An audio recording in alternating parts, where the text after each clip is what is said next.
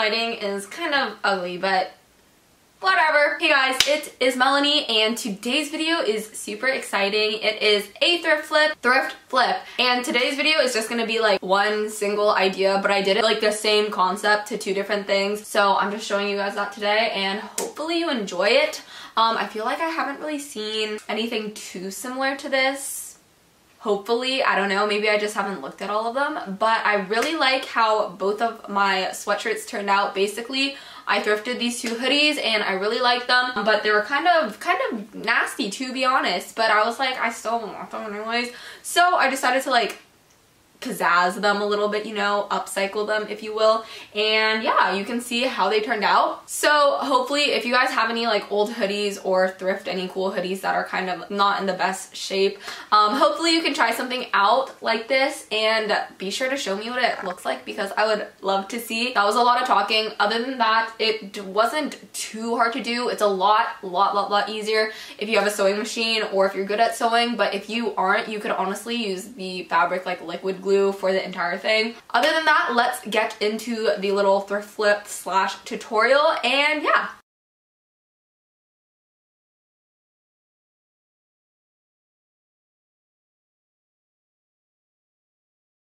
So just starting off with the Nike hoodie, I'm just going to lay it out, and I also laid out the flannel, which is the material that I'm going to be using to replace like all the bad pieces basically. And I just decided that I wanted to start with the sleeves, so I just cut off the sleeves on both sides because they were very nasty.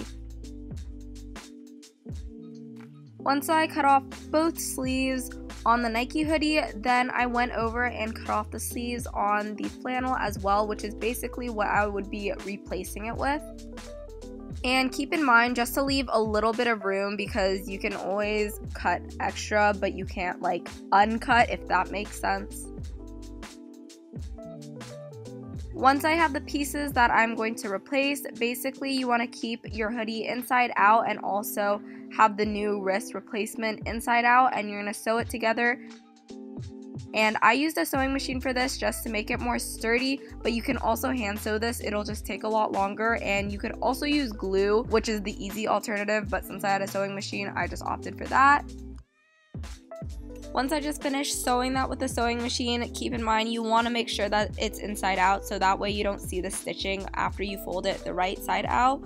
I just tied a knot, and this is what one finished sleeve looks like. So once I did one sleeve, I went over and did the exact same thing to the other sleeve.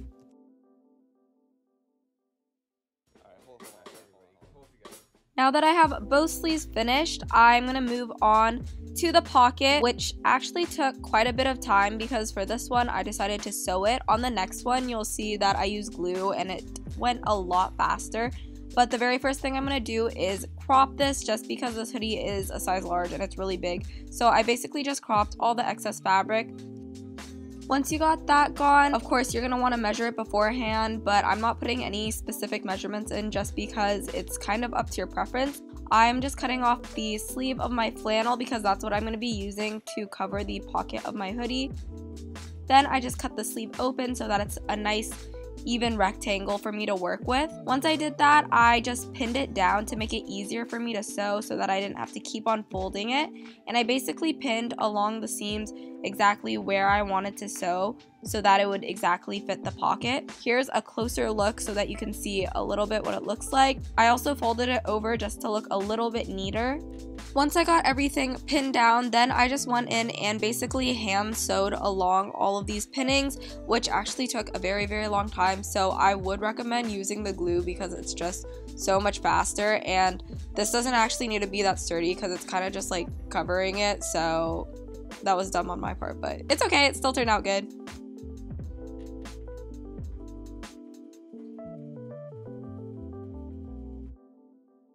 Okay, and like 10 hours later, this is what the finished pocket looks like. It looks very nice and professional in my opinion, but it did take a very long time.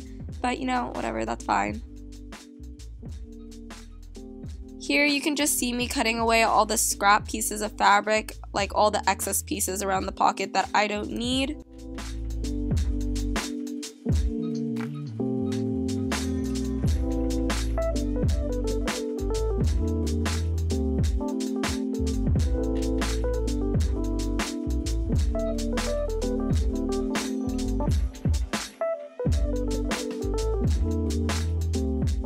And here from this overview angle, you can see a lot better what the finished pocket looks like. But now it's time to do the waistband cinching just to make it fit a little bit better. So what I basically did was I took the other sleeve that I hadn't used yet and measured it along my elastic and then cut a little piece for that. But since the fabric wasn't long enough, I had to cut 2 pieces and sew it together to basically make one long piece of fabric.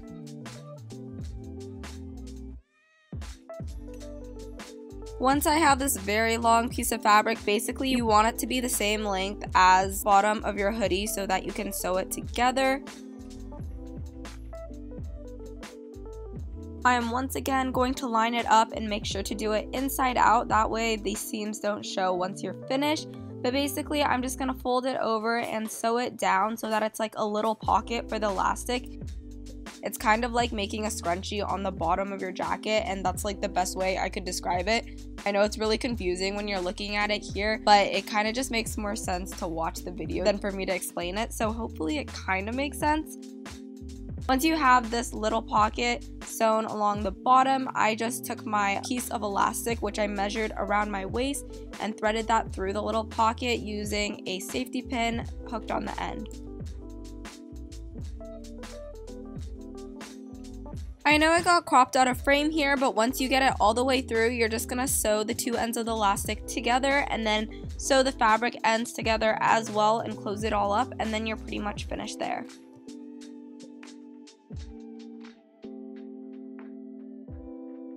Now you could totally stop here, but I had some extra flannel material and I decided to use that to cover the inside of the hood just because I thought it would give a nice little finish and just make it all cohesive and stuff. So I used fabric glue for this. I just grabbed some liquid stitch and it worked great.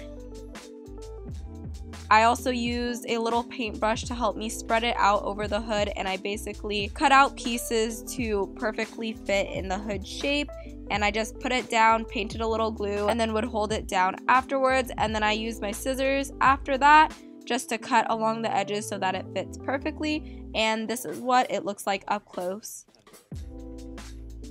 This is just what one finished section looks like. I didn't really fold over to make any seams or anything like that. I kind of just left it raw because that would just be too much work.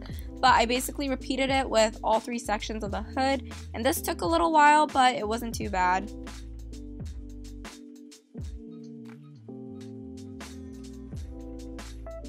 I do really recommend using a paintbrush to spread out the glue though, because this way it makes sure that the glue doesn't harden and that it's not like crunchy, I guess, if that makes sense. This way it's still like soft and it still feels like material. I also did want to say that it did use a lot of glue because I basically used the entire bottle to do this hood.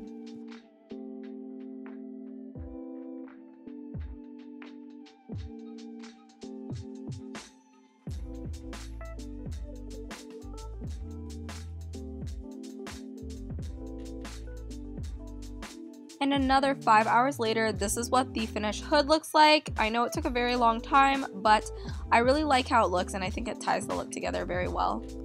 And this is what the finished upcycled hoodie looks like. I really love how this turned out, and I think it is such a step up from how it started because it was looking a little grungy beforehand. And it's pretty much the exact same process that I did for this hoodie, except I just used a denim button-up instead of like a flannel. So basically I really like this concept because it's very customizable. You can use whatever material or print you want. It doesn't even have to be a button-up. You can literally just buy a fabric print that you like and upcycle your hoodies like this. The only difference I did for this one, because it was my second take, is I started with the hood, which I don't know if that really made a difference, but I also used glue for the pocket and hood. Overall, I didn't want to walk you through the exact same process because it's literally the same thing, so I kind of just did a sped up version, but this is what the second finished hoodie came out like, and yeah, I really like it, and I just love how both of these turned out, and I think they're super fun, and it's a great way to customize and upcycle and make them a little more unique. Okay guys, so that was the thrift flip, and that is basically how I upcycled these Nike hoodies. I hope that you guys enjoyed and really liked the idea. If you guys do try out this idea, I guess, make sure to send me a photo or show me on Instagram or something because I would love to see it. Other than that, I hope you guys enjoyed this video. Make sure to let me know if you want to see other stuff and follow me on my socials to stay up to date. And yeah, I love you guys so much and I'll see you in the next video. Bye guys!